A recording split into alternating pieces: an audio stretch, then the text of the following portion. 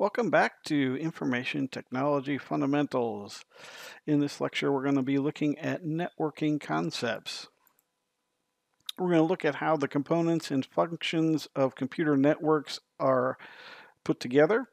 We're going to list the protocols and technology used for the different types of addressing on computer networks. We're going to look at how to connect a computer to both a wired and a wireless network and describe all of the common application protocols that are used in networking. Let's begin by defining what networking is. It is two or more computer systems that are linked together by some form of transmission media that allows them to share information. Sometimes we'll say data in motion or data in transit is what a network is. In that, we typically have clients and servers. And furthermore, we divide networks into local area networks, commonly known as LANs, and wide area networks known as WANs. So an example of a WAN is going to be the internet, and a local area network is going to be all the computers and devices connected to your home network. So we're going to use the term network media to describe what connects computers together. And really there's three basic types of media that we use to do that. Copper cabling, which is your standard, what's frequently called your Ethernet, but your twisted pair cable. Fiber optic cabling, so cables that can carry a light. And we're going to consider Wi-Fi or radio as a type of media as well. The individual devices that are connected to the network are going to be described as nodes or hosts. And wide area network uses the same type of media. It uses fiber optic, but the radio it uses is different from Wi-Fi, point-to-point radio, cellular radio, and satellite. We could consider that radio too, as it transmits data over radio waves.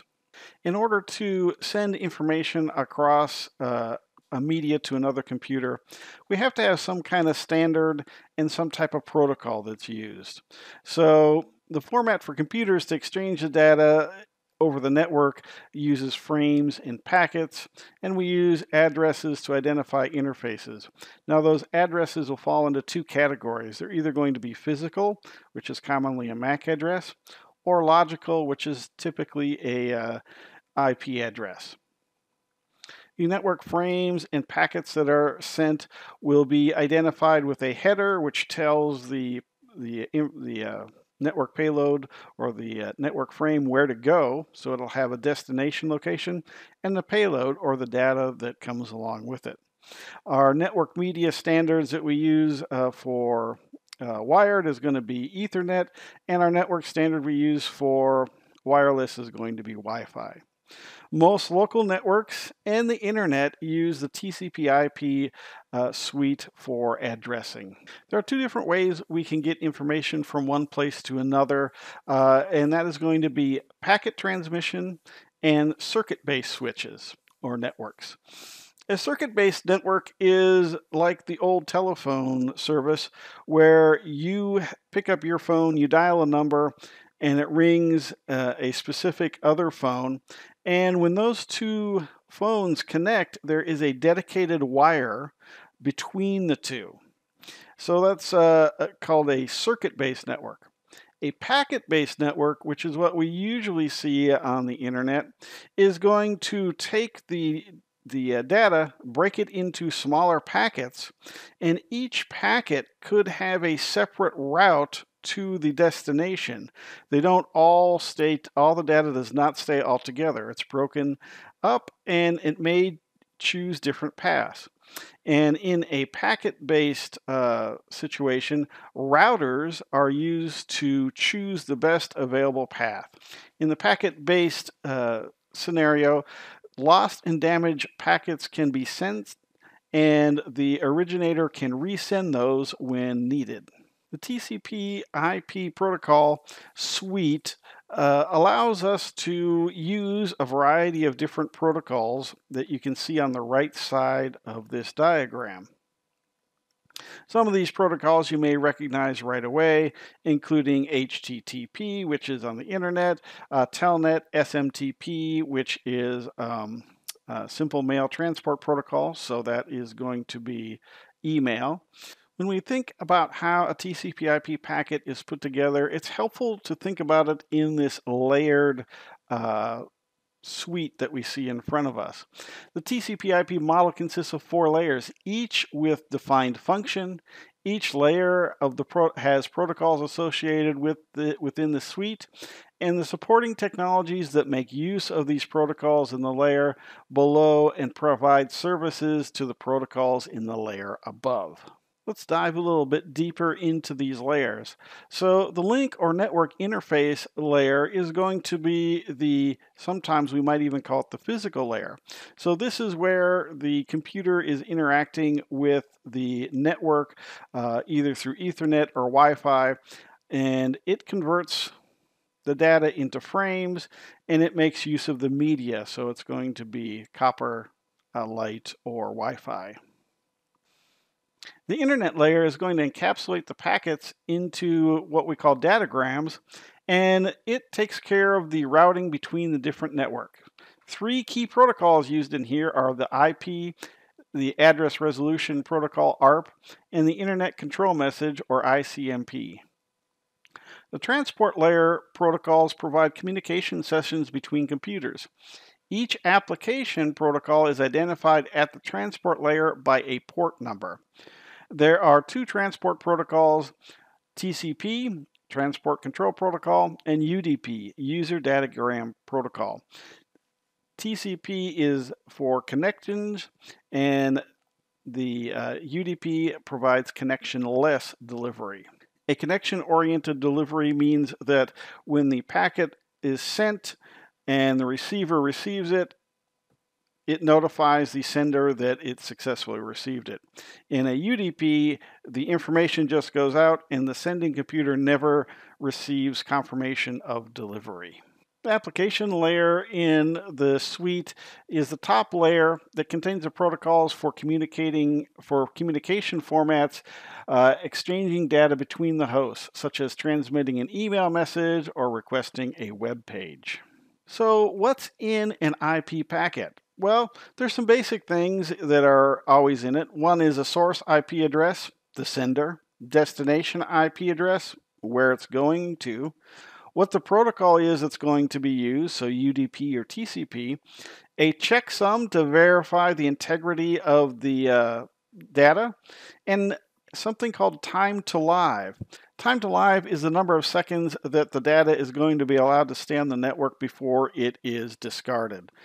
That way we don't have data that never gets to the receiver just running around the network. That would eventually shut down our networks. So all the packets that are sent have to have a time to live, or really it's an expiration date on each packet. Let's talk about IP addresses. The most common that we see is the IPv4, which is a 32-bit binary value, and its expression is called a dotted decimal form. And on this slide, we can see we have 172.30.15.12. That's the most common type of address we see in local area networks. And there is an IPv6, which is a much bigger address, 128-bit versus 32-bit. And when we see that address, it'll be in hexadecimal form. But let's look at this chart at the bottom here of the slide, and you'll notice that we have taken 172 and we have changed it into binary format.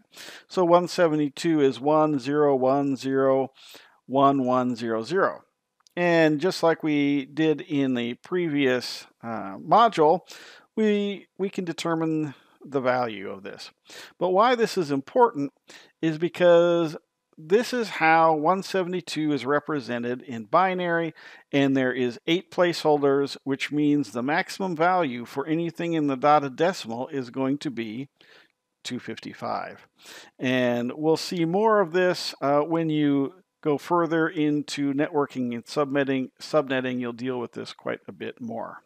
So as we look at that network address, the key here is we have to be able to tell the computer what part of that address is network and what part of the address is host.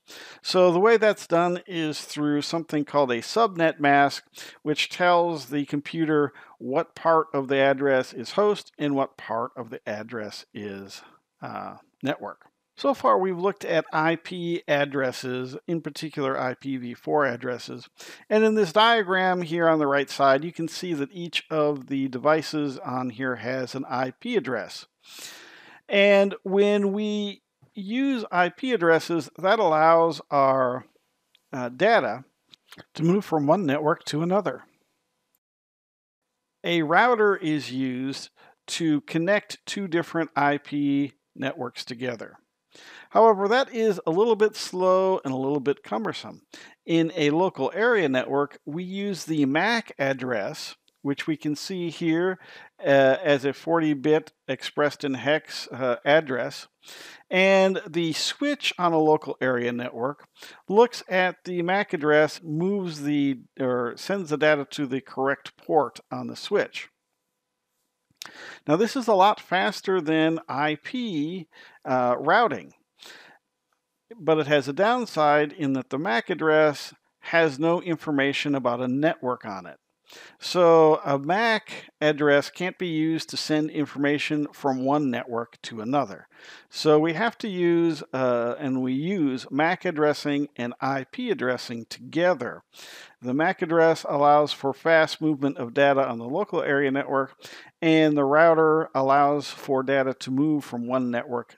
Because IP and MAC addresses are hard to remember, we need to come up with an easier way to remember websites and devices on a network.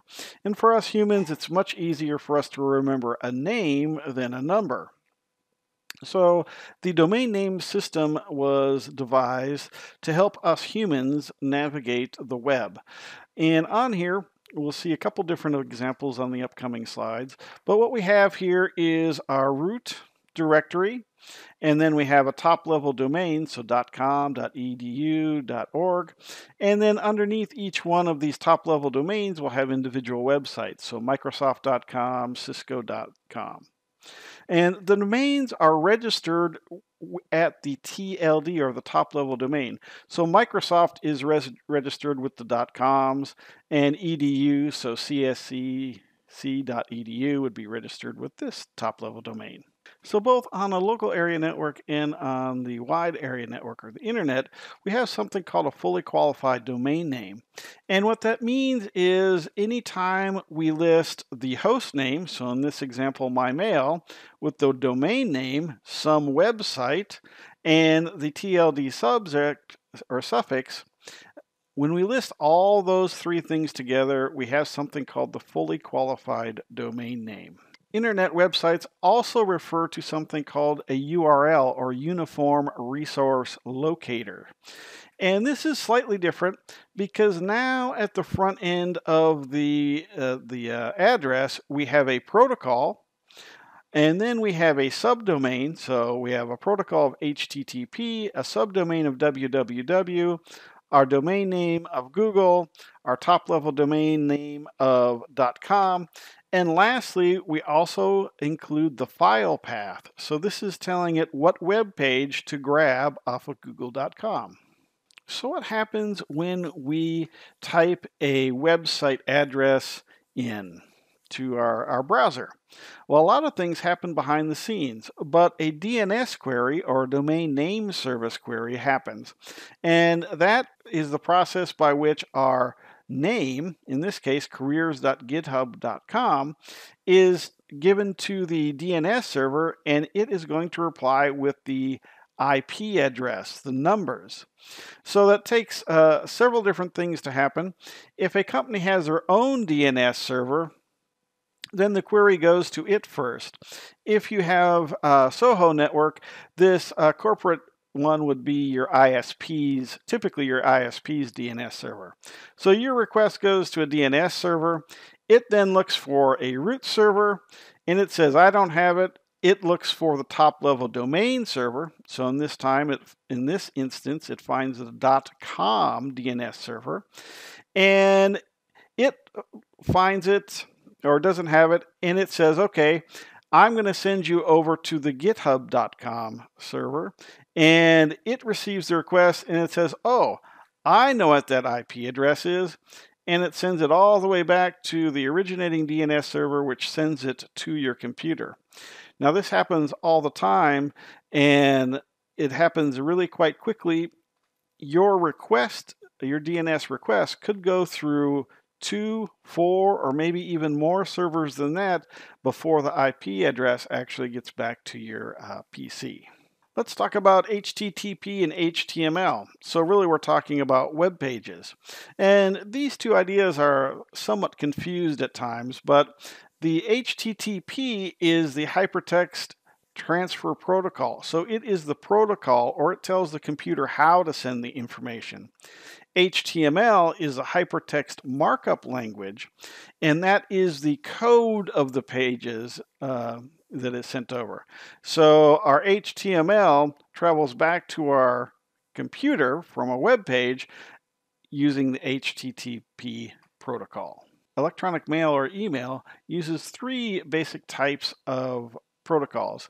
Simple mail transfer protocol, which works in combination with a mail exchanger, typically a exchange server. And then we have POP3 and IMAP. So your email can use any of those 3, and in fact it may use them in combination with each other. SSL and TLS are the secure socket layer and the transport layer security. This is what gives our communication confidentiality between the server and the client, and it uses encryption. TLS is the current standard. And along with that, something called a certificate is issued to a website. When a website has a certificate, then we as the consumer know we can trust the website, and a third party issues the certificate and verifies the company information for us. So we looked at the different components and functions of computer networks, along with the protocols and some different types of technology used for addressing computers on a network. We looked at how a computer connects both to wired and wireless networks using MAC and IP address, and we